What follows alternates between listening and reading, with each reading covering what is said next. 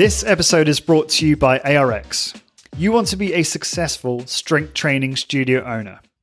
The problem is you aren't able to deliver the safest, most efficient and effective workouts, making it harder for you to attract and retain clients, which makes you feel frustrated. I understand that it can be difficult to differentiate your business without the right tools.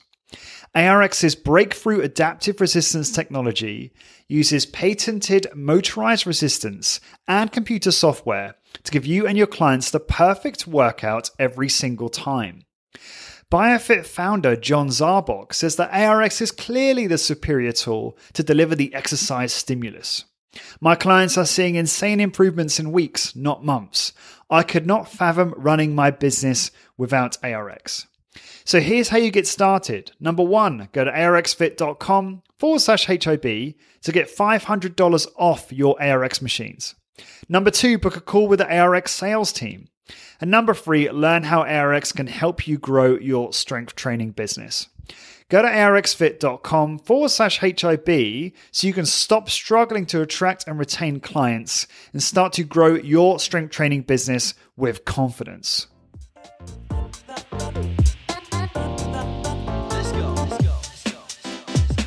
Lawrence Neal here, and welcome back to highintensitybusiness.com, the podcast where we discuss high-intensity strength training and provide you with the tools, the tactics, and strategies to help you grow your strength training business. This is episode 343. And in this episode, I'm catching up with John Little. We're going to be talking about exercise, business, and his latest Hit Uni course. Today's guest is John Little, who returns to the podcast after multiple appearances. John is considered one of the top fitness researchers in North America by Iron Man magazine.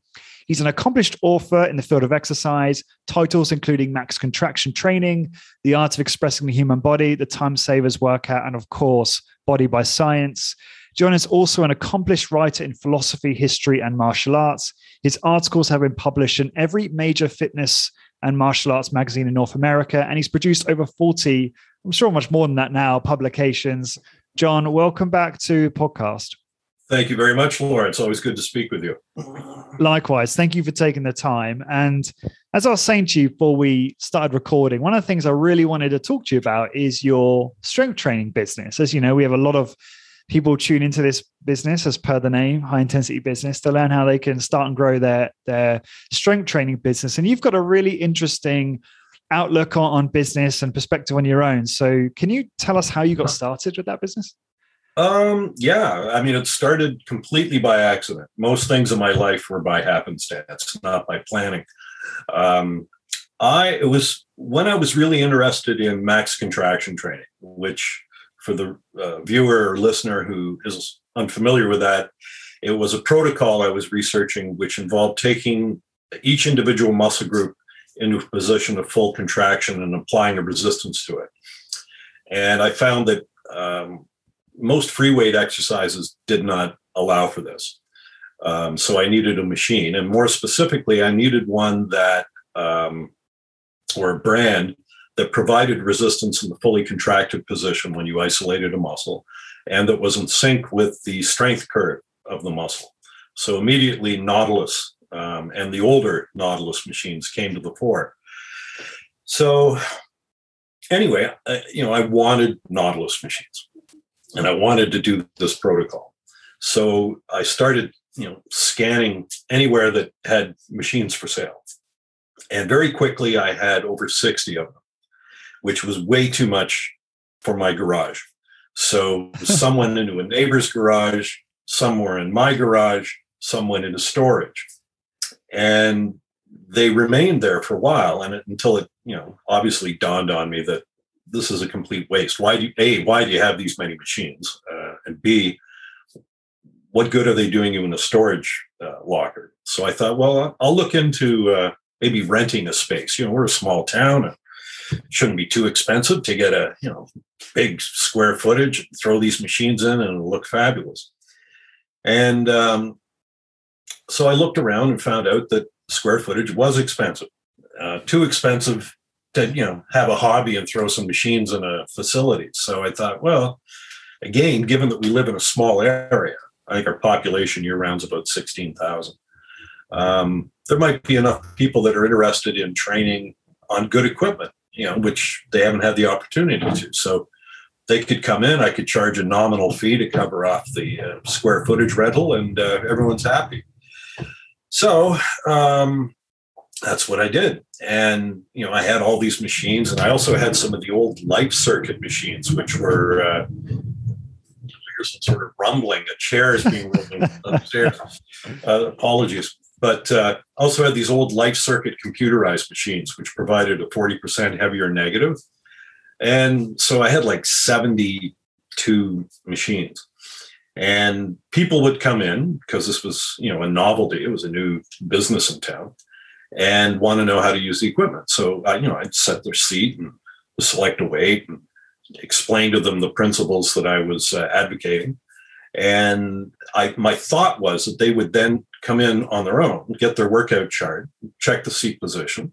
And I'd, take a page out of the old Nautilus training centers in the 80s, which was one set, 8 to 12, 8 to 10 machines. When you can do 12 reps, increase the weight, and that they would be on their own. Well, it didn't work out that way. They wanted to be put through a workout. So it was like, okay, but then you'd get people who wanted the same time slot. I want to come in at 9 o'clock and I want you to train me. I was like, well, I can't be in two places at once. So then we started to hire staff, and, the staff was trained, and then they would take certain clients that were doubles at certain times. And it was chaotic, to be honest. And then once I learned that there were actually people training people in a high intensity fashion, one-on-one, things got a lot simpler, because now I had a template, and I recognized that most people came to the facility because some guy who wrote some books on exercise ran it, and that's the guy they wanted, so immediately I didn't need all the staff. But what I did need was a more effective model for training people, so that I didn't have problems like doubles and people meandering through the gym. So after I did the book with Doug, actually a little before that, I'd spoken to him quite a bit, and he said, you don't need all of that equipment. And I didn't. I had doubles of many machines, again, with the original concept that people just come in, and if the pec deck was being used by somebody, well, that's okay. We got another one over here. So it would be looked after. But since it was now a one-on-one training center, I didn't have, people lining up for equipment. They came in for an appointment, they did their workout, and they went home. So it evolved. And then eventually I recognized I didn't need to be paying for the space that I was in, because it was just housing equipment that wasn't being used for the most part.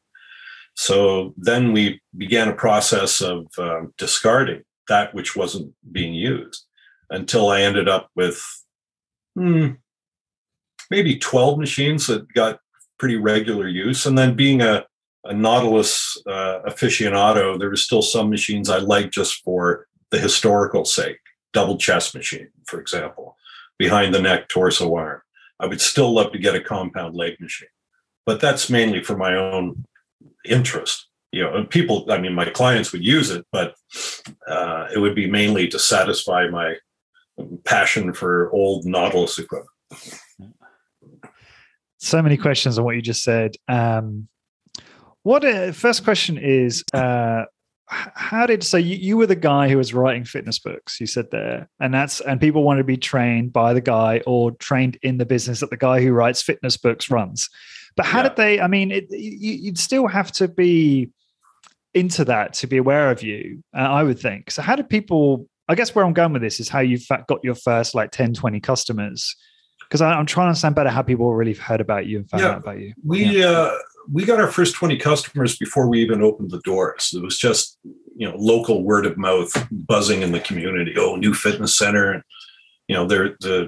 The contractors were still working on things like the plumbing and the bathrooms, and someone would meander in and ask questions. And, I was available to speak to them for as long as they wanted. So, I told them how our approach was different than what existed in the town up until that point, why our approach was different. And I've always found that if you can explain the whys and the wherefores, you will get a client usually. I didn't, like, we advertised too. Once we opened, we were in the newspaper and we did radio. But, and that wasn't bad as long as you had what they call an advertorial, which is where you could control the content. And that allowed you to tell the story, again, the whys and the wherefores. I think with high intensity training, it's a very rational, common sense approach to exercise. And that resonates with people, as opposed to just saying, well, you got to come in 4 or 5 days a week and you got to do this for that and that for this. Almost every other fitness center speaks that kind of jargon. And consequently, it's just white noise to most people. But we have principles that we espouse. We have reasons or supporting those principles. And usually we had an answer for any question they had. And it was a rational answer. And in some cases, a science-based answer where you could just say, well, here's the literature, go check it out for yourself. Don't take my word for it. And that was enough. And then they would speak. And then occasionally I would be asked to come and speak to a Rotary group or somewhere where you'd have an audience and you had half an hour to 40 minutes to tell your story of a better way to exercise. And I found that was always way more effective than, the typical business thing where you bullet the points, you get stronger, you get, lose fat, live longer, whatever the pitch du jour happens to be, because everybody says that, so that doesn't make you very unique. But if you can explain, why you only need once a week, for example, or why only, one set an exercise, then you've got people's attention, because at some level, everybody seems to intuitively understand that nobody really needs to be in a gym 7 days a week. No one wants to be in a gym 7 days a week. So if you can give them a reason why they don't have to be, and it's a valid reason, you've got their interest, and you've given them, moreover, a talking point that they can share with friends and pique their interest. And I think that's what happened. It's funny, when we first opened, especially some of our defining elements, once a week, very brief workouts, some people viewed that as a liability.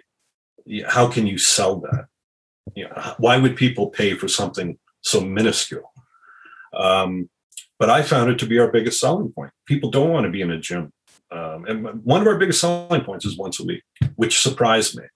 And initially, we got some pushback from people because, everywhere they went, from the internet to the magazines, was indicating this lifestyle that you had to adopt, 7 days a week. And you had to buy the cowhide lifting gloves and the weight belt and the, special running shoes and the gym outfits. And we didn't have any of that. We didn't sell supplements, and every gym has supplements because it's a second revenue stream. And we've never had that. We just sell training. Normally a terrible revenue stream, though. Is it? Yeah, I wouldn't know. We've never sold it. Yeah. But it obviously must work for some facilities because they're still selling it, right? But the thing is, if you're selling pixie dust and magic beans, then I think everything else that comes out of your mouth is suspect, right? And so we prided ourselves on being evidence-based. We didn't have evidence for it. We weren't interested. And that seemed to sell. That was our, again, I wish I could tell you I had this brilliant, vision when I was 12 years old and I worked every day toward it. Now I've realized that it was just fortuitous accident, that the gym is still around 17 years later. I don't know, in a strange kind of way, I like that about you. And it doesn't mean we still can't learn from, your experience. You can, but I find every situation requires its own adaptation. Yeah. I'm sure running a gym in Ireland is different than running it in Bracebridge, Ontario. It's everything is different. The attitudes of the people may be different, and you have to transmit on their frequency for them to understand your message. And if you come across, at least here in the small town that I live in, as some Hollywood personal trainer, you're going to turn off so many people that you'll be closed, before you pay your first hydro bill. Yeah, and I actually get questions from people who might email me saying, "This is the demographic I'm working with. My town or city is this small," and I think you probably looking at the size of it's Bracebridge, isn't it? Bracebridge, yeah. Bracebridge, yes.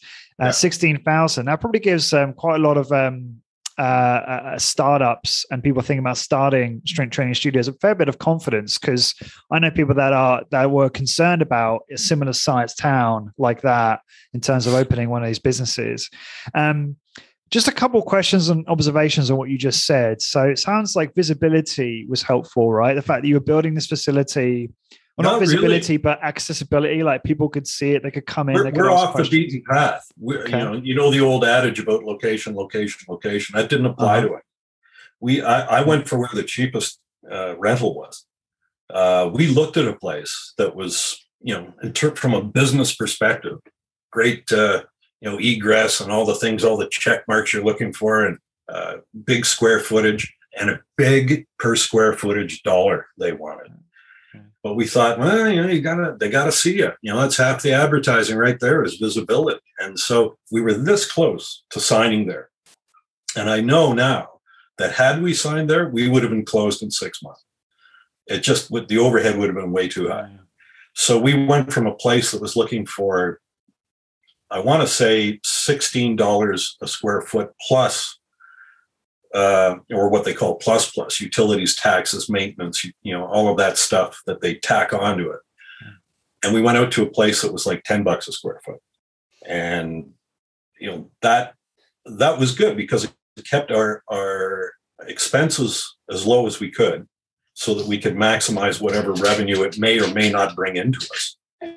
So that was again, just a practical matter. You don't need to be on the main street. The walk-in traffic for our type of business isn't massive. And even if it was, it would be an inconvenience because I would have to take time away from clients I'm training to do a pitch. And I wasn't interested in that. So we were maybe better part of a mile and a bit outside of the main drag. And that was okay. Word traveled, and it wasn't a big inconvenience for people to drive to where we are. Why did word travel, though? I think that's what I'm curious about. Was it because you've lived in this town your whole life, small town, people know who you are, you already have a big network you could talk about it with? No. In fact, while I'd always had an interest in weight training and exercise, I moved to this town in 1979, finished high school, and that's when some people got to know me and what my interests were. And then I didn't really see these people. I worked a little bit. I went to university, came back, and then my wife and I went to the States for 9 years. We lived there. And it was upon our return that I started thinking about opening a fitness center. So I didn't have a cloister of acolytes that would support me in this or that knew of me or what my interests were. So it was almost like starting from scratch with zero profile. But again, when people would come in and speak to me, for some reason, they'd come away thinking I knew what I was talking about. And it was evidence-based. It wasn't like, I was the Wizard of Oz hiding behind a curtain, creating, or spouting off on things which may or may not be true. I was particularly at that point, I was nose deep in research.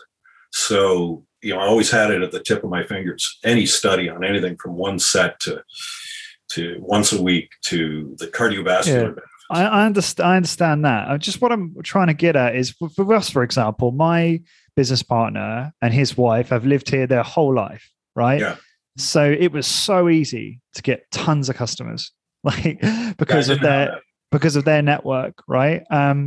And it's not actually overly complicated, but currently our business is kind of split because we're actually opening a second high intensity training business that's focused on a different kind of protocol than the one I run. And that's another conversation.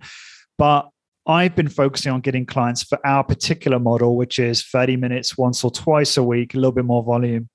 And because I don't have any network in Galway, right? So in terms of, I don't have that to leverage. And so for me, it's all about networking. BNI has been huge. Business Networking International, if you're familiar with that, John. No, okay, it's just a weekly networking group where it's all based on givers gain. So you help find business for people in the group, and then you get business in return, and it works really well, especially for our space. So I've used that, and so that's an example of someone who got parachuted into an area and had to kind of grow the business from nothing. And then my business partner who has that network, right? And like you say, it's such a unique proposition, or it's likely to be a unique proposition in your area, that it's just a much easier sell than a lot of things out there. But what I'm trying to understand, View, is like you say, you didn't have the network, right? You weren't living there for ages. You weren't in a good location. No. You were an expert, and people perceived you as an expert. But how did they find you? Like, how did that start happening? I mean, maybe it's hard for you to remember. 17 years ago. I think it was bit by bit. I do a talk at the Rotary group, and then they talk amongst themselves, and then 2 or 3 of them would come over and want to try it out or join. I think the initial newspaper ads got the word out. Back 17 years ago, I mean, the internet wasn't then what it is now. So, and I was not savvy on a lot of internet stuff even then, said I, confessing to an IT expert here. And then we did a radio campaign. So people in and around the area knew that there was this business. And some came in and I mean, we have some members that joined as soon as we opened and are still with us, which is pretty cool. Very cool. Yeah, I mean, as far as offering a template, I haven't got it. I just seat of your pants. That's really how I open the gym and still continue to run the gym. But there's a certain authenticity with that, with people, which, in my community, it resonates. I'm not putting on airs. I'm not claiming to be omniscient on anything. I'm just a guy running a fitness center, and that's it. But I'm a guy who's running a fitness center who happens to have a handle on certain facts that pertain to the enterprise I'm engaged in. And that's good because they know they can ask me questions. And if I don't have an immediate response or an answer, I can get it, and I will get it for them. So they like that. I mean, and it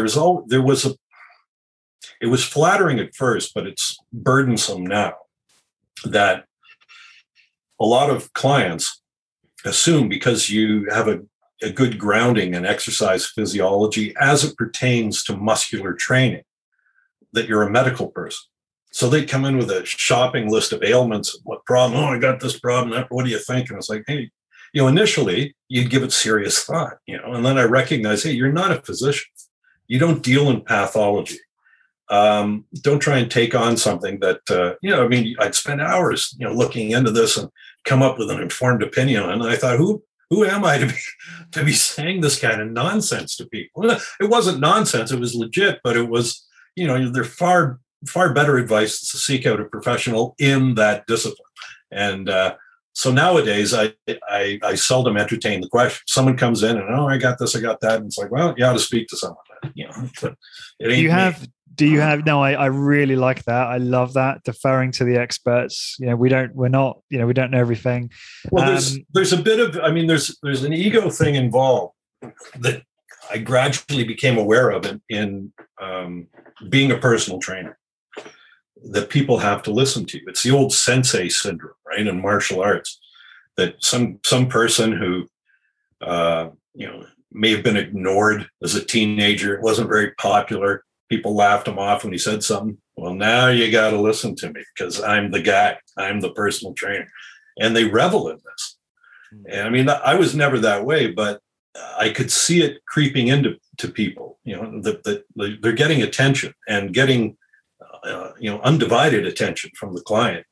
And you can tell them to do anything, spin 3 times, jump up and down, and they'll do it because they think it's good for them, and it's a problem with personal trainers, and I see it quite a bit. And consequently, such personalities attempt to take on more than they really should in order to buttress this sense of intellect or knowledge that they have.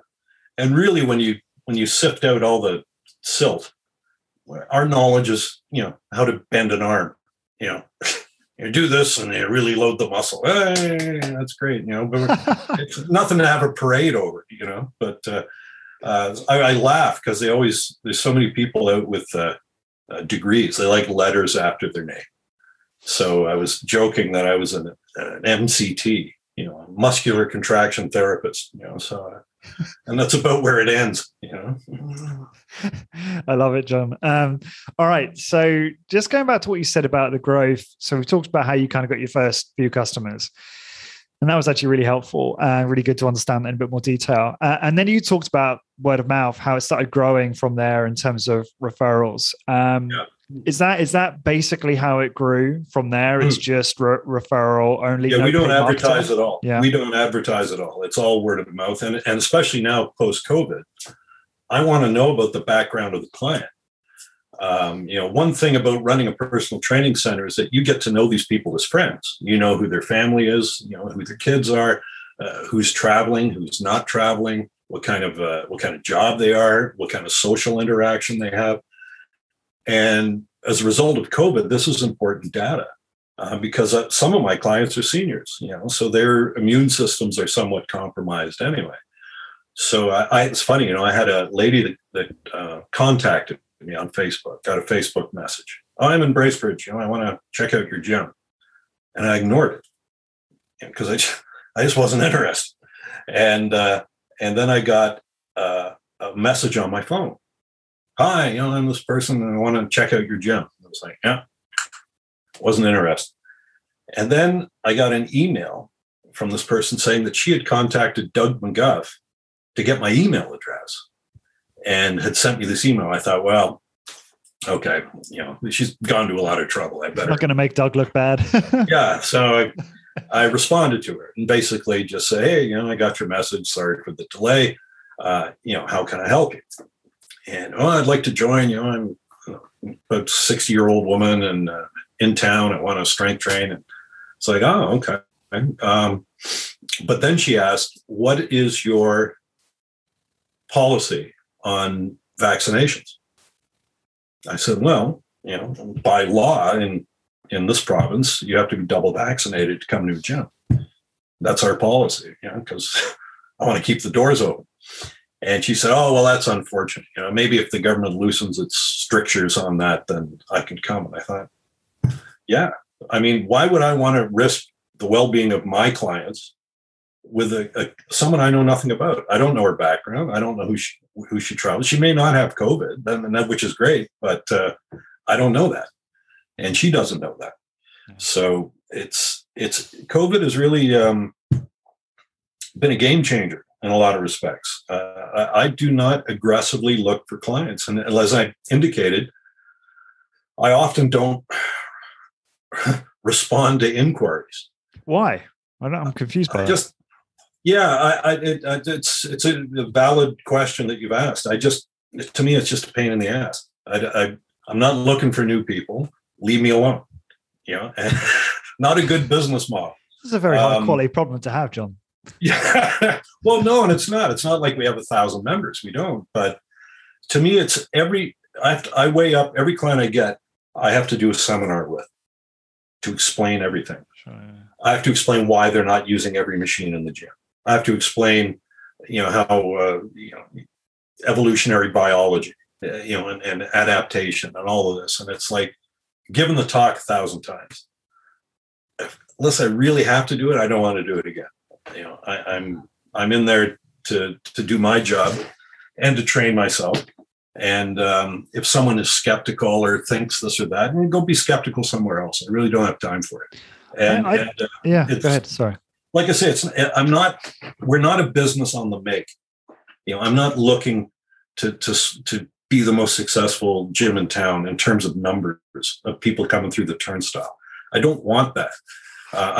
For me, I find the more people you get, the more problems you get, because people naturally bring problems with them. And I like the group we have. I get along with them. We laugh. We don't take anything very seriously. And it's a good dynamic.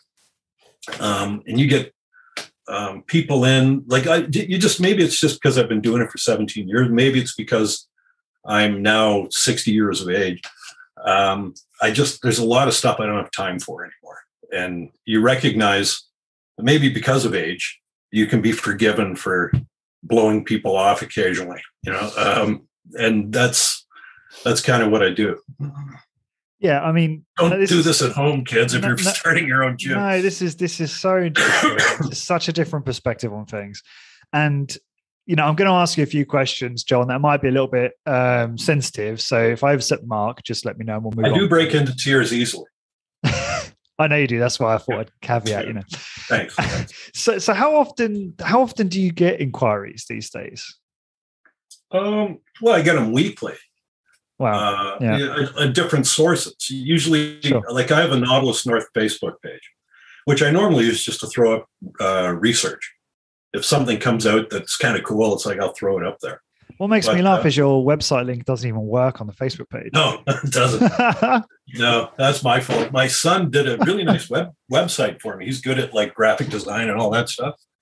And it was great until, basically it ran out. I didn't renew the thing, and there it is. So it's, again, for me, I find that any social platform is a time suck for me. It's because you're going to get a question and you answer the question. Then 5 more come up and you answer. And then you got 2 jobs now. One is doing online correspondence and the other is training people. And if you're also writing, then you got a 3rd job. So I remember years ago when max contraction training came out, I thought I needed a designated website for the concept.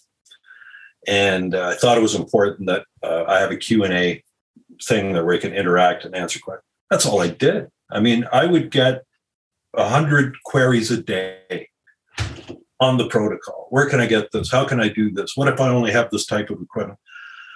And then you recognize too that for some people it's flavor of the month. Oh, this is cool. I'm going to try this for a while, and then meander on to like a rudderless ship to whatever the next port is and exercise. And you kind of recognize eventually that it's not worth the candle, And so same thing, I let that one collapse, and I'm fine with that because I view any protocol I've developed, I view it as a hitching post en route in my journey. It's not someplace I'm staying at. It's how things look to me at that time based on my knowledge, my experience. And now I've developed, I've had more experience, and that viewpoint now looks a little in need of something, and so it's been modified and adjusted and so on. And that, such is life, I guess. Yeah. That's fascinating. So just going back to the business, I'm just curious again, talking about You're all about the business, Lawrence. I'm all about business, John. Let's get back to business now. You know me, I love all the philosophical stuff too. And from my perspective, you seem very much like an essentialist. Like you love your writing. That seems to be where you get most of your fulfillment from. And that's where you pour yourself into that and you eliminate or reduce everything else. Is from an outside perspective, is that fairly accurate? Could be. It depends. I mean, my passions can ebb and flow, in different areas. I mean, for a long time, researching exercise, if you didn't want to talk to me about exercise, we had nothing to talk about, and I was fascinated with that. Mike Menser, of course, was a huge influence on me, and his abstract thoughts on which I guess would be essentialism, to use your phraseology, fascinated me. Because it gets you thinking, is there a better way to do this? And so that when I got the Bod Pod and I had a facility to actually do experimentation and testing. Loved it. Couldn't keep me out of my gym at that point. And it was cool because it was an authentic joy that I shared with my clients at that point about what we had discovered. So I really, really enjoyed that. But yes, with writing, it's different because you can go down a rabbit hole that fascinates you at the time, and there's nothing better than that. You immerse yourself in something you really are passionate about. But I mean, if you look at my writing history, it's varied. It's not one topic, and that's because different topics interest me. Unfortunately, for the most part, what interests me is obscure. I don't know why. It's just the way I'm wired. I think that I really think certain things are fascinating that most people couldn't care less about, and but maybe that's part of the attraction, is that it's not part of the herd mentality. It's something that's a little different. But yeah, no. I'm just curious. Do you find that helps them sell though, because you are often creating a new category or being so niche, right? That it's funny, same thing. I never look. The sales thing never really enters my mind when I'm doing it. Never. Of course not. But I mean, retrospectively, I made a mistake once in my writing career of writing for the money. I forget when it was. No, I do know what it was. It was back in the late 90s. I was living in the United States, and I was working for the Bruce Lee estate. And I was there on a work visa, which meant I could do Bruce Lee related stuff, full stop. Couldn't do anything else. And there'd come a pause in the Bruce Lee stuff that was being done. But that was my livelihood. If I didn't write a book, I didn't get paid. If I didn't get paid, I couldn't support my family. So then it was like, shoot, I got to do something, something on the side until the Bruce Lee engine kicks up again, and maybe I could see the true reality was too. The Bruce Lee books there was only a finite amount of material, so that it had to come to an end at some point. But anyway, I approached a friend of mine, Curtis Wong, who published Inside Kung Fu magazine. Great guy, very successful entrepreneur. And I just said, hey, you're sitting on a languishing asset here. You've got all these articles that you own the rights to, all these photos that you own the rights to. What if we did a series of books on, Inside Kung Fu, the best of Taekwondo, for example, and you pull the best articles and the best photos, and there's a book. And he said, hey, man, if you think you can make hay with that, help yourself. So he and I partnered up, and I had a publisher that was interested in it. And I was like, wow. And during our conversations, Curtis said, what's surprising? He said, way more popular than the martial arts publications is paintball. For some reason, it's a huge industry.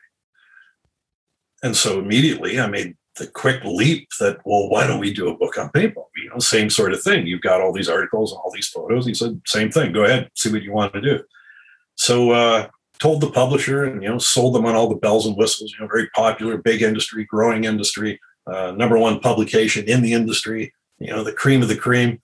And they said, fine, we'll take the book. So great. So, they cut a check. There it was. And then it came down to me having to do the book, and I couldn't interest myself in it. It was paintballing, right? Yeah, it was so painful. And it was a simple job. It was an edit job. You look at an article, oh, that's good. That could be chapter 1. Oh, there's another one. That's chapter 2.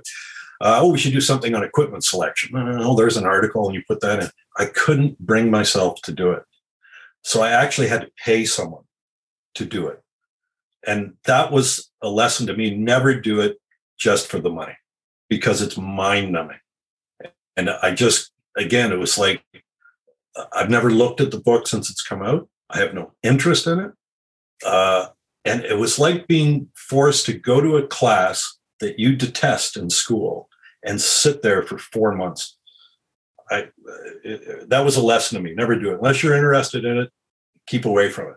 And it's also, if you're not interested in it, I remember Brandon Lee telling me that about acting. He said, if people aren't passionate about acting, qua acting, keep the hell away from it. People like the celebrity. I want to be a star. I want to be admired, all that sort of stuff. Those are the trappings that come with being a successful actor. But unless you're interested in the craft, keep the hell away from it. And that's been my rule of thumb subconsciously, I suppose, in business and in writing. If I'm not interested in a subject, I'm not going near it. Yeah. What a wonderful lesson. Really good advice. So going back to Nautilus North, John, I'm just curious, we were speaking there about, you don't want any more members. You're happy with the ones you have. Can you talk to us about the number of members you have, or maybe a better metric might be workouts per week, that kind of thing, so we can get a scope, an idea of the scale? It's varied, because there was a time, I think, when we had about 500 members, which was a lot when I look back. I would say we're right now, after COVID, we're probably just over 100 members. I think our membership is coming back. So it'd be on average 100 workouts a week, give or take, that we're doing presently.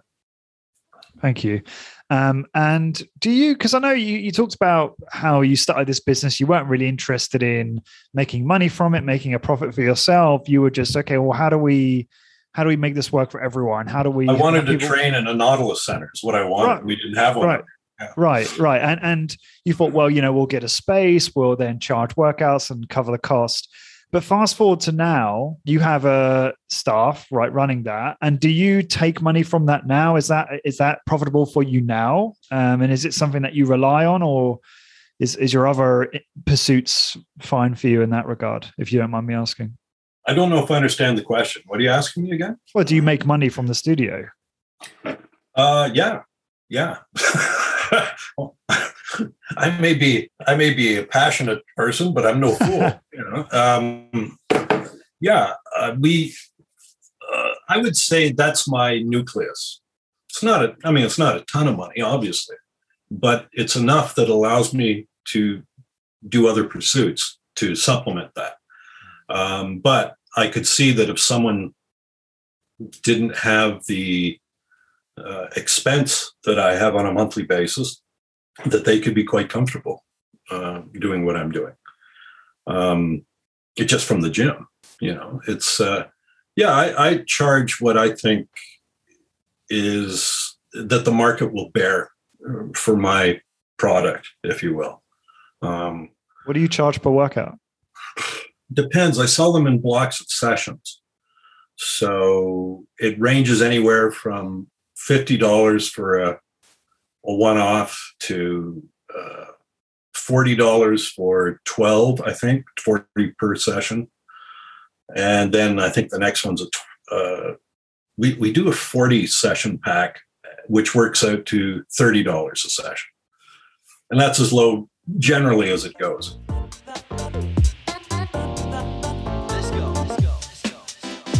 This episode is brought to you by ARX. These are the most intense exercise machines I've ever used. I remember how fast a pull-down exercise took me to muscular failure and beyond.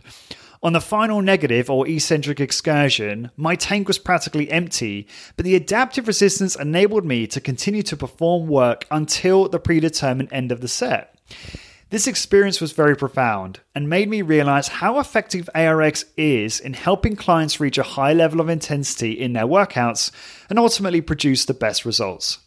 I also love how ARX measures and tracks range of motion, rep cadence, total output and time, and more with real-time audio and visual feedback. These features are powerful sales and retention tools to help you convert and keep more clients. As a listener of the High Intensity Business podcast, ARX is offering you $500 off your machines. Just go to arxfit.com/HIB to book a call with the ARX sales team to learn how ARX can revolutionize and grow your fitness business. Again, go to arxfit.com/HIB, and now back to the episode.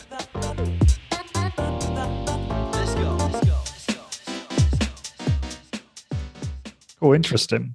One of the things you said at the start, which I guess maybe you already answered this, but people really like to work with you. as the trainer at the beginning, right? They wanted you, like, it's interesting. You said, we thought people would just come in and train by themselves. We didn't think they would necessarily need us to train them. And you quickly realize, no, actually people want to be trained. And maybe that's also part of an adherence thing. They wouldn't keep it up unless they had maybe the accountability of a trainer as well. And why did they really what was the feedback to you in terms of why they wanted to be trained by you? Do you remember, or is that something you perhaps hear now? Maybe I overstated that. What happens is, over the years, we've had different trainers that have worked for us. And, but, clients that, let's say, have been coming for a year and suddenly a new trainer's face pops up, they know that they don't have the experience that those that were there before them have. So they prefer being with someone who's been doing this a little longer. But my wife, for example, has been training clients alongside me since I opened. So they're very comfortable with Terry. She knows from a practical standpoint, all you need to know to train a client. I have another person who was a client and became a trainer, 15 years ago. And his name is Jeremy Heimers. And he's a great trainer. If you think I'm laid back and an essentialist, you got to meet Jeremy. But again, he comes in one night a week and he helps Wednesday evenings, and the clients love him. He knows his stuff. He's a good trainer, and he's in good shape. So he's got a check mark in every box. Plus, he's got experience. He's been doing it for 15 years. So they know him as well as they know me. The ones that gravitate to me are ones who generally that have some sort of a medical condition. So they don't want to entrust their health to, a trainer who's just, come out of community college, and it hasn't really worked with people before. They'd rather have, and if I do a book, I guess I'm sure it's the same as in Doug's facility. Who would you rather have train you? Fred Buckowitz or Dr. Doug McGuff? And 9 out of 10 are going to go with the doc. And so I think if your profile is raised a little bit for one reason or another, you've written a book, you've appeared in the newspaper, what have you. The tall tree gets the attention, so they tend to gravitate toward that. But as far as the ability to count reps, anyone's as good as I am at that. And what's your involvement now? The business every day. Yeah, I usually in there about varies from 6:30 to 7:30 a.m. until 5 to 6 p.m. every day. So how do you then find time to write? Is that just in the evenings? Got to find time. Sometimes in between clients, if I've got something. But weekends, big time. And when I come home after work, I write. And it's an odd existence. Very insular existence in some respects, but my wife has learned to tolerate my idiosyncrasies, so that's it's worked out okay. I was totally wrong then, because I thought that you didn't have any involvement with the studio, and that I'm there all your time, not any involvement. I thought you had very little involvement, and then all your time was in the writing. But I'm hands-on every day, every day except Monday, where we now take Mondays off. It's funny. We're in a small town, and I used to complain about that to my wife. It's like, why are they closed on Mondays? Like, what's the deal? And back when we had sons playing hockey or playing sports, our weekends were always spoken for. We had to travel to tournaments, or they had games or whatever. So once my kids grew out of that and went on to university and doing their own thing, I found myself with time to spare on the weekends. So I work Saturday mornings now and then take Monday off. But I don't know, I'm always up for an extra day off. Why not?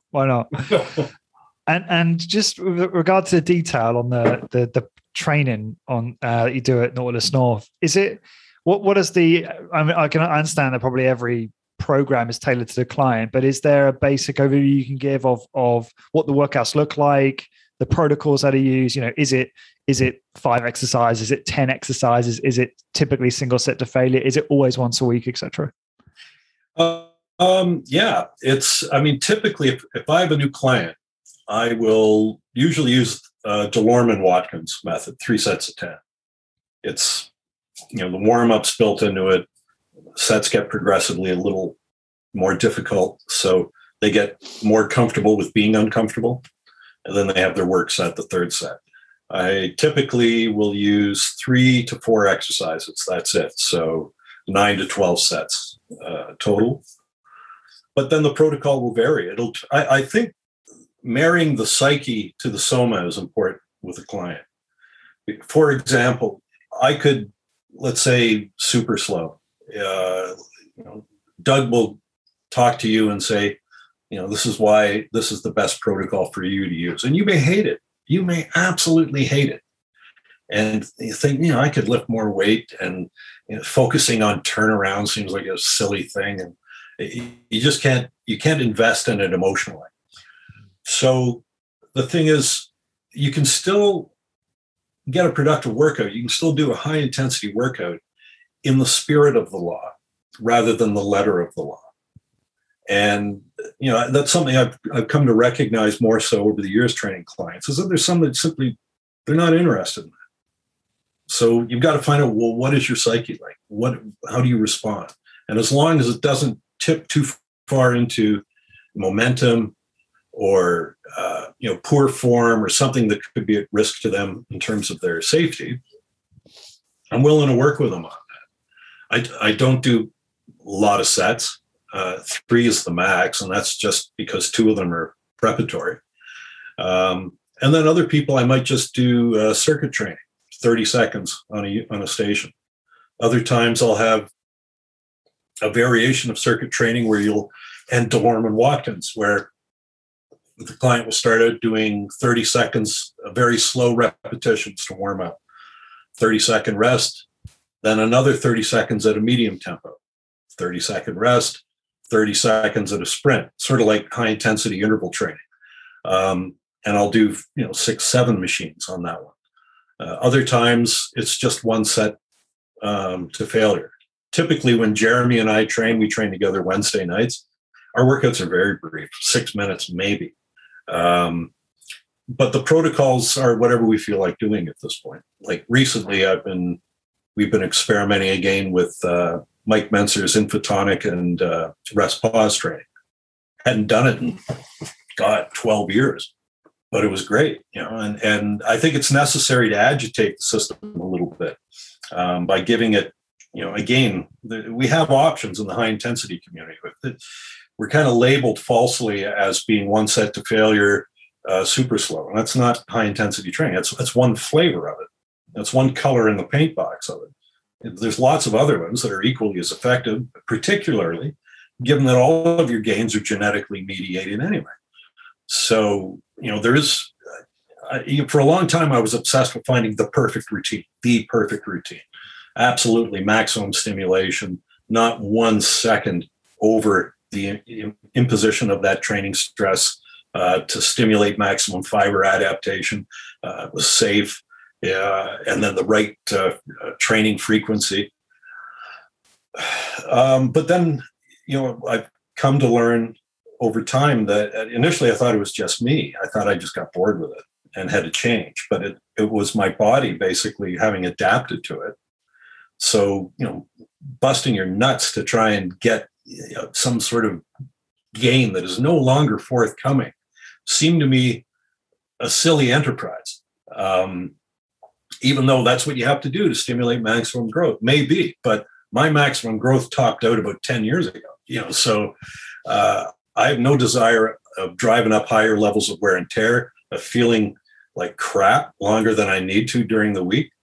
I'm happy to go in, put forth my best effort that is I'm capable of on a given day, and let it be at that. I've in my book, Time Savers Workout, I talk about the conservation of energy phenomenon, and I see that at play in everything. And so it's not just you have a low boredom threshold; it's your body will adapt almost instantaneously to whatever the best protocol is you give it. And then it's no longer the best protocol because it's not having the same effect. But again, it's always within parameters. It'll be intense, it'll be brief, and it will be infrequent. And under that umbrella, you've got lots of latitude. Let me ask you about that, because I want to jump on to talking about your 6-minute HIT Uni course, which looks really interesting. And obviously I want to talk about that and promote that to the listeners. And in there, you talk about the conservation of energy phenomenon. I think we have also talked about it on the podcast, but sometimes we duplicate ourselves in this podcast, John, and that's okay. That's right. I think honestly, some things get said in this podcast like 100 times, but they need to be said 100 times. And with regard to CEP, I was just curious, how you program that in. I'll just give you an example for us. What we do is we do an A/B routine of everyone, and then we do 8 sessions of the A routine, 8 sessions of the B, and then we will change the workout. Right. And there'll be some variety in the workout in terms of there'll be different cadences, there are different protocols, whether it's, single step to failure with or without advanced techniques like rest pauses, negatives, isometrics, etc. Yeah. And then after 16 sessions, we would then change the workouts completely in alignment with any changing needs or goals or motivations the client has. Right. So that's kind of our way of taking advantage of that. But I just wonder whether that's less than optimal. How do you think about that as it relates to the programming? I know that's a very it's as good as any I've come across. It's one of these things that we're dealing with an organic process. So it's not linear. It's not mathematical. And so for some clients, 8 weeks may be too long. For others, it might not be long enough, to milk out the maximum benefit they can get from that particular protocol. And that's why I think that the trainer has to be attuned to the client, and attuned to the client in a couple of ways. One is, are they responding? Are you tapping the higher order fibers, like fast twitch fibers? And that because they produce a mother load of lactic acid, which gets back engineered into pyruvate. Shout out to Doug McGuff for that one. And then that stimulates your cardiovascular system. So if the client's not huffing and puffing, they haven't really drilled deep enough. And the first time they do a new protocol, you notice that their respiration is right up. It's high because the body is all in at that point. Some new stress, they overmobilize the muscular fibers that are involved in the activity. And then the more you repeat that activity, or the client repeats that activity, they withdraw until just the fibers required to do the activity are left, which has a less than profound metabolic effect. But it changes. And the other factor is the psyche, as we touched on. If someone's not motivated to go hard, it doesn't matter what the protocol is, they're not going to get any benefit out of it. So I remember speaking with Bill DeSimone about this. I forget the context, but we were talking about it. And he said, I think the psyche is really important. And I said, I agree. And he seemed surprised that I would say that or agree with him, because I think he expected some sort of militant, high-intensity, fundamentalist HIT response. Yeah, which I'm not. No, not at all. It was one of the reasons, actually. Doug and I used to have a website when Body by Science first came out, and to me, I like to explore and see new avenues of what we can do. And with that in mind, I would post certain things that we did. I was even posting videos at the time of the done-in-one, max pyramid, some of these protocols that had really elicited interesting metabolic responses from clients. And almost immediately, I'd get shouted down by the super slow zealots that were fans of Body by Science, to the point where I just thought, you know what, screw it. I took down the videos and stopped contributing, because it was clear that they'd already, they figured they'd reached the end of the line as far as all potential knowledge on exercise was, and it stopped there, and anything else was heresy. So that wasn't the kind of people I wanted to speak to. That's one of the things, right? One of your, I suppose, if you don't mind me saying, one of yours and Doug's undesired byproducts of Body by Science was some people became so dogmatic about the approach or they misinterpret it. Go ahead, sorry. I was going to say, I believe that attitude existed before the book. No, of course it did. It did, but it just gave them a rally. Right. Yeah. It gave them maybe, I was going to say like created an ideology, but a rallying point is probably a better way of putting it. Because we put all the data in the book. The premise of the book really was, at least as I spoke to Doug about it before we wrote it, was let's enter this as two guys that know nothing about exercise. Let's check all our experience and what we think we know at the door and look at the evidence to see what is suggestive. Why, and slowly weight training came to the fore as being efficient and effective. And then it was how often do you need to do it? Then there was the genetic factor, which also weighed in on how often you need to do it. And then it was the intensity factor and all these things. We went through all the data, and I'd say a bit of our prejudices probably crept in a little bit on the protocols. Doug came out of the Ken Hutchins super slow school. He's certified in that. And so, he knew what he was doing and he knew why he was doing it. And so that got advocated. We did advocate for variation. And I think we likened it to various spokes coming off the hub of a wheel. You travel down one spoke, then you come back to your big 5 or your big 3 routine. But you could deviate from that. And so one of the deviations was max contraction, which was my contribution, if you will, to isometric training. But it was just, it's one spoke and a multi-spoke wheel. But we did have once the book came out, a lot of people that were already super slow guys gravitated to it as the Bible. This is it. See, we were right. And here's the evidence here. Because to my knowledge, Ken Hutchins never put data or studies in his books. He had, like Arthur Jones, he was big on a logical presentation, but corroborating evidence, not so much. But now it had all been brought together. It was the evidence, the footnotes, the studies, the protocol. And so that became the torch that they carried. And that type of mentality doesn't interest me. Because a lot of it doesn't require any thinking. You just accept it. It's like religious dogma. And those type of people are not the type of people you want to have coffee with. I remember in the Bruce Lee world, for example, going through, one of the things I did was I went through his personal library. He had like 2,000 books. And, I built these shelves, and you got an IKEA bookshelf or something. We had an office space that we rented for his archive in Idaho. And I put all his books on the shelf according to martial arts, boxing, dance, art, psychology, philosophy, self-help, motivation, etc.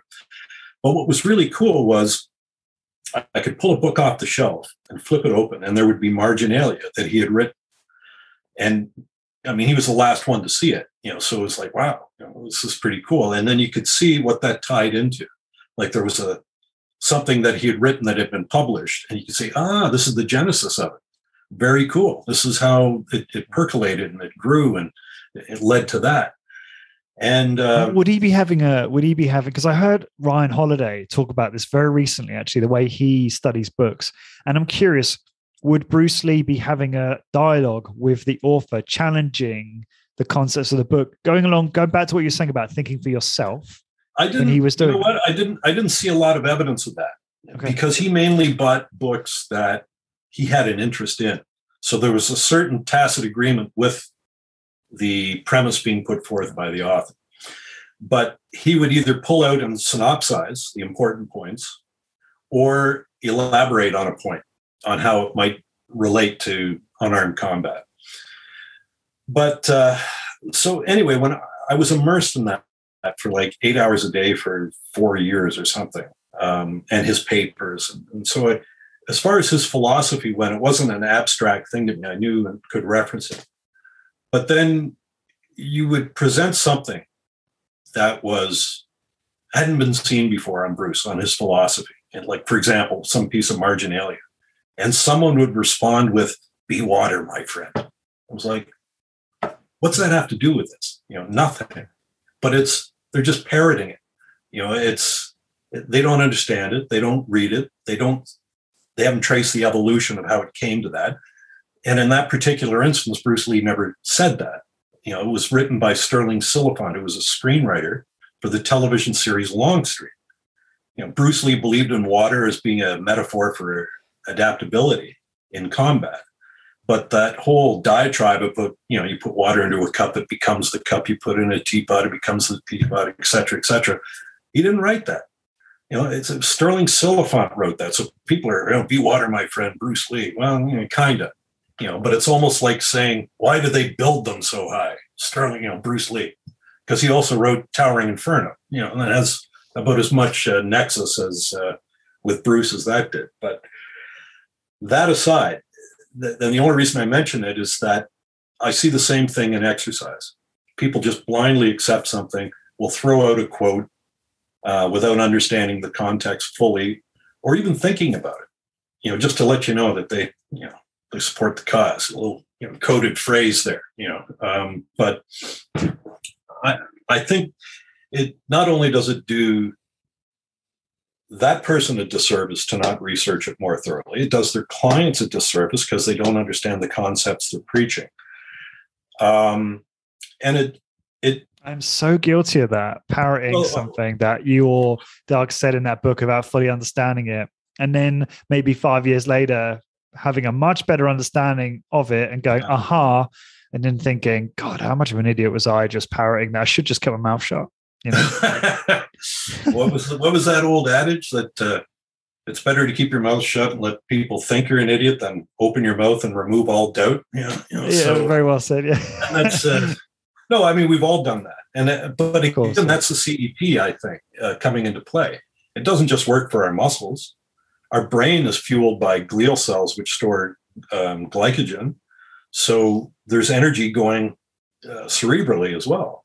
And if we don't have to expend energy thinking, and fretting, and reasoning, it's much easier just to take this. And I mean, we're all guilty of it. You'll probably do the same thing. You tell me what it means.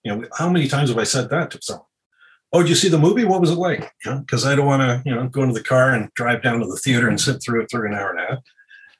The book. Oh, how was the book? Was it good? What's it about? And we do that reflexively, and it's all energy-saving patterns, either cerebrally or in the case of exercise, physically. And I remember in business, perfect example.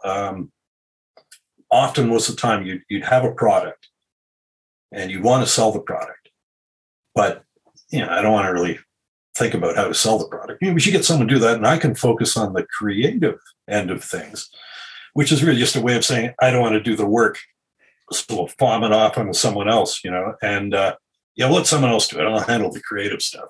Okay, pal, right? But we all do that, and I think it's important that we not fob it off onto somebody else, but actually get involved and understand what it is you're doing and why, because you're going to make mistakes. That's part of the process. But the way you don't make future mistakes is to learn of them firsthand when you're doing them, not by secondhand thing. Oh, that didn't work out so much. That doesn't have the same resonance as experiencing it firsthand and making the necessary adjustments, and then it's ingrained so you don't make those mistakes again. Yeah, completely agree. So let's talk about your course. We've talked about conservation of energy. Don't you want to talk about business? Don't you want to talk about my business? Do you know what, John? You definitely are the man who has the most interesting tangents of any man I ever spoken to on this podcast. And I'm not over exaggerating that. I don't get out much. I know, I love it. I actually love your tangents, and I feel bad for trying to bring us back on track, but I'm just conscious of time, and I want to make sure that I deliver on the rough agenda that I laid out here for us. So you've got this HIT Uni course, the 6-minute workout, and there's like 6 components that make it up. You've got minimal exercise, high intensity, minimizing wear and tear, once a week training, how to realize your genetic potential, CEP, which we already covered, and obviously based on 30 years of research. I just wondered if you had any words you wanted to share to just describe the course to people in a bit more detail beyond what I just said, so you can get a taste of it. I don't know you're going to say that. Really. I mean, it's a course that Simon more or less hounded me to do. I didn't want to do it. And I said, why? Like there's got to be, like you said with the business, there's other people that are better at it. And I was the same way. And he said, no, I think you should do it, blah, blah, blah. Anyway, my wife and I had gone away. I think we went to Cuba for a week or something. Our kids got us that for a Christmas present. And Simon, in the meantime, had said, well, I'm going to come to Canada. I'm going to be there and, blah, blah, blah. And initially we were just going to do an interview, right? Because he does interviews on his thing. Yeah. And, Simon being Simon. I love this about Simon. Go on. Yeah. He said, well, we're here now. I got the camera and we can do it. And I said, well, I'm envisioning training somebody in a studio setting and doing a presentation with graphics and all that. He said, no, just talk. So he'd fire a question. And I'm standing in the hallway of this warehouse that we have our gym in. And you got this harsh overhead lighting. It was, from a visual perspective, it's, you don't want to eat anything before you watch it. But he took this raw material, which I thought was probably useless, and turned it into a proper course. I don't know how he did it. He's very good at what he does. And so that's how it came to be. But it's essentially, it's just my view on exercise, the industry, what's important to focus on, what is not, and a means of diminished expectations, because exercise is an industry full of smoke and mirrors and magic beans and pixie dust, and it never delivers on those promises. But by the time you figure out and lose interest that it's largely fraudulent, you've been replaced by a new group of people that have just come into the industry. So my thought is, here are the detour signs and the roadblocks to let you know going into the enterprise right off the bat. So that, in essence, is the premise of the 6-minute workout. Yeah, thank you for that. No, I love your response to that, and fair play to Simon for being tenacious and very, very creative. And he's good at that. He's good at taking obviously something like that. I couldn't believe it. I couldn't believe it when I saw the finished product. It was like, how did you make that out of this? But he did. So props to him. Yeah, fair play. And I think there's some things that really stood out for me. I'm just looking at the course now on the website. You've got a 12-month blueprint of structured routines for people to follow, detailing exactly what to do and when, how to ensure results and continued progress.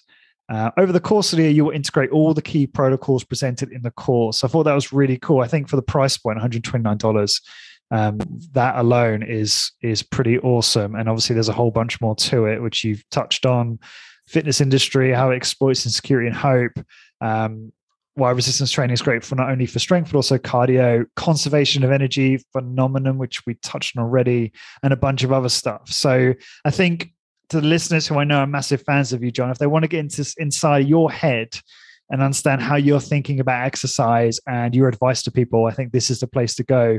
And it's helpful to people to have, I think, a course which encapsulates everything. I know obviously I'm sure you have more knowledge and expertise beyond the course as well, but it's a nice way of just packaging it all together so people can consume it and act on it. So I appreciate you doing it as well. Oh, well, thank you. No, it's one of those things that, again, a lot of people have questions, and you get that too, I'm sure.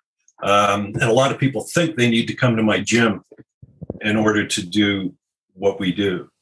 But the reality is you just need to know what to do and why you're doing it.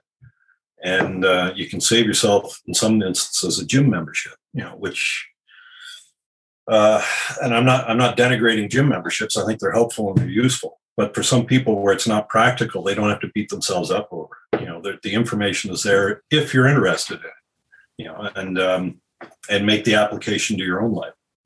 Yeah. Awesome. And for those who are listening to this or watching this and interested in learning more about the course, please go to hituni.com, and it's called John Little's 6-minute workout, I want to say. Is that what it's called? John Little's high intensity resistance training, 6-minute hit even. And if you use the coupon code HIB10, you will get 10% off as well. And if you go to the blog post for this episode 343, you'll also get links to it as well. And just so you're aware, I mean, John's one of my favorite guests ever, and I've done some amazing podcasts with him in the past. And if you're interested in listening to John and I talk about more nonsense, it's not nonsense, it's actually really, really good stuff. Check out episode 18, which is one of the ones in the very beginning. That was years ago, John. Inside the Mind of... Go ahead. When was that? Oh, man. Do you know what? Let me check, actually. I'm just going to... I just remember that was a long time ago. So this one's called, it's called John Little, Inside the Mind of Mike Mensa, Body by Science, and his Workout with Hercules. I'm just I'm gonna bring it up because I think I've got the dates that come up. Yeah, here we go. So, hang on a second. I've got to search your name for it to come up on the website. Just bear with me a few seconds here, listeners. And while you're doing that, I will point out to the viewer that I'm wearing a Guinness sweatshirt and you are not. And you live in Ireland.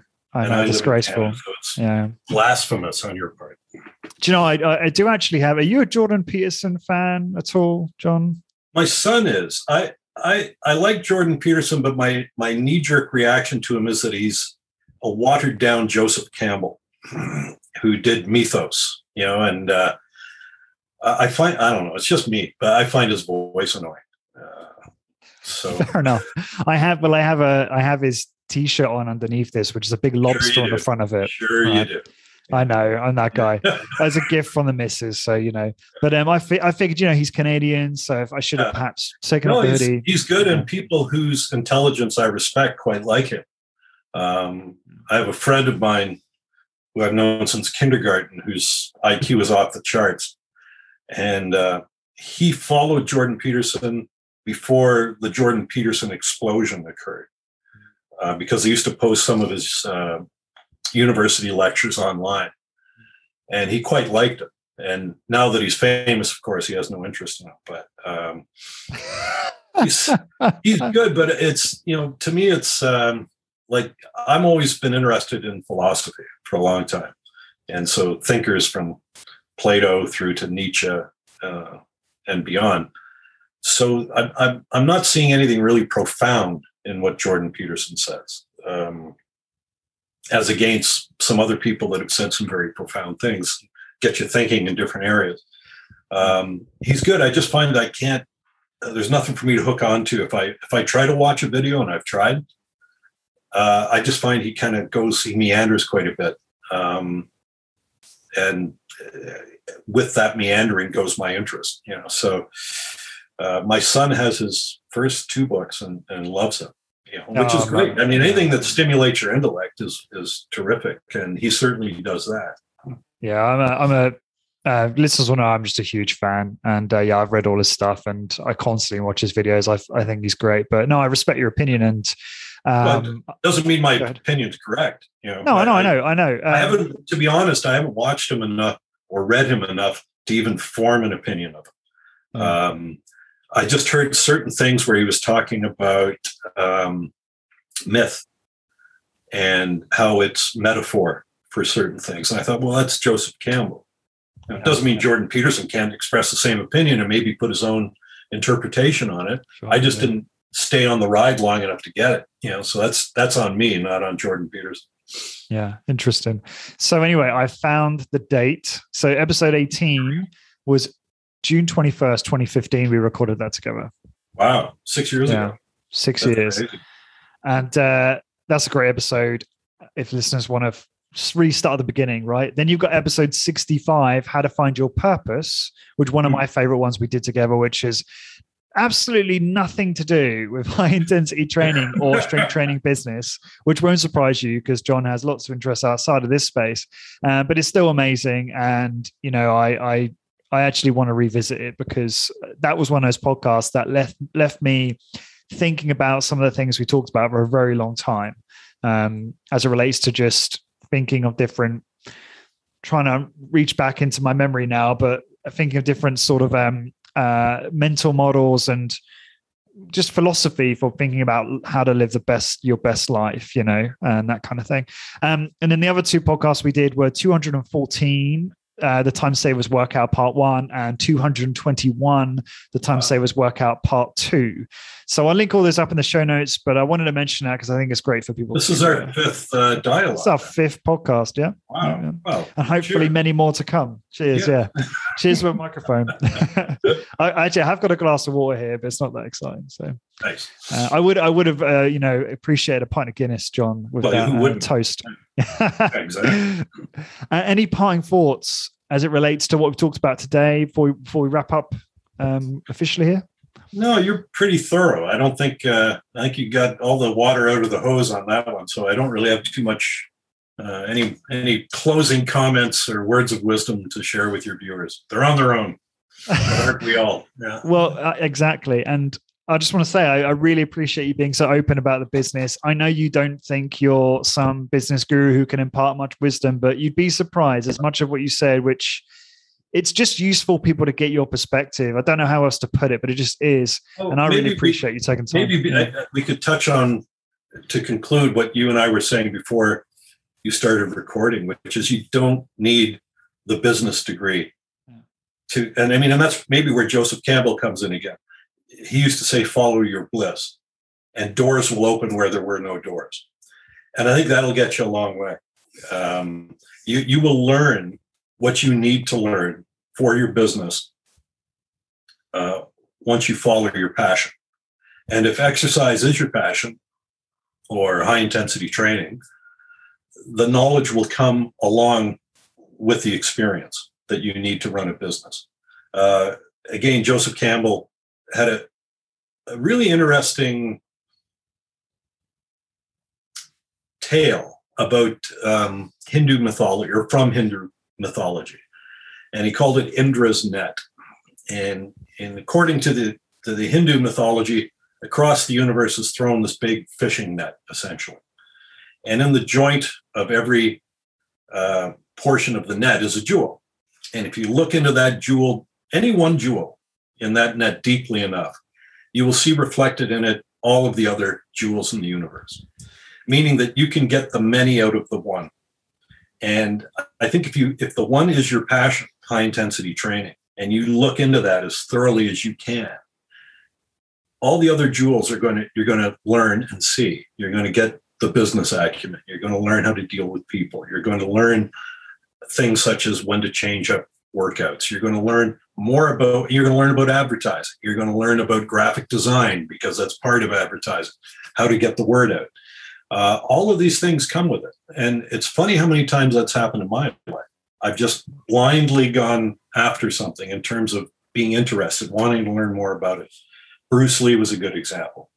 And as a result of that, I started writing about Bruce Lee. I learned about Eastern philosophy, another jewel that I hadn't thought of going in there.